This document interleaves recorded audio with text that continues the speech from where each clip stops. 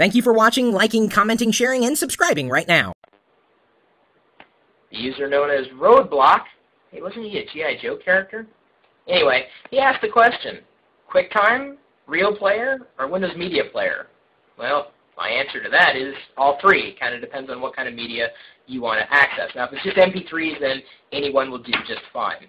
Now, if it's, of course, the real media format, then you kind of need the RealPlayer. Or do you? I actually use something called Real Alternative in conjunction with QuickTime Alternative. And these are packages available on the Internet that you could use so that you don't have to install the RealPlayer or the QuickTime player. You could actually play those media files through other media players like VLC or Media Player Classic, both open source projects, if I believe, on multiple platforms, well, at least VLC.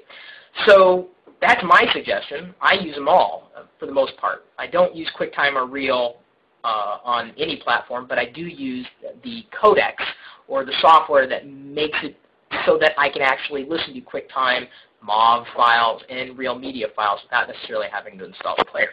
Those are my ideas. What does the chat room think? What do you guys use for media players? Windows Media Player, Real, QuickTime, VLC, QuickTime, Winamp. There's a classic. Still have Winamp installed, VLC. Variety, but it seems like VLC, FTW.